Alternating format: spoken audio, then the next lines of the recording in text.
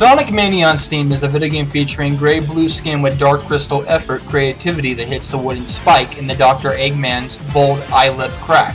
It's an aching experience waiting to be foretold by legends and fast-flowing video game history. You'll achieve the right goal and see these levels come to life with more assuming gratitude. The music is a symptom that drives your funky head and a spinning wave of satisfaction as you see the flannel animation and crafted backgrounds that deliver the high-quality Lucamelia support. A happy ending indeed, but also a bad ending if you didn't get all the Chaos Emeralds. The bosses are obvious and make as many injuries out of Sonic as possible in endurance runs, and flat risking death traps to pull you over into raging difficulty. It's a remission with lovable hedgehog pleasure that gives the old school look a bleeding deep charm of satisfaction.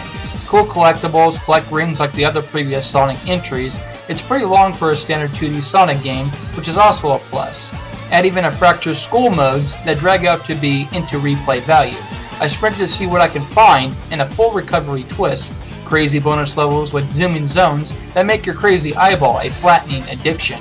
This game is treatable to be fun, challenging, and have a puzzle look to it. For what I played, the bosses are really a Tronic condition of being great and figuring out their hardening patterns. Some of the ideas are teasing me, and I would say this game is a must-buy for the price. It's probably the best Sonic game ever of all time, and that's not saying much. I just hope we get a traditional Sonic game with new level maps and not remixed zones. That's all I ask, Sega.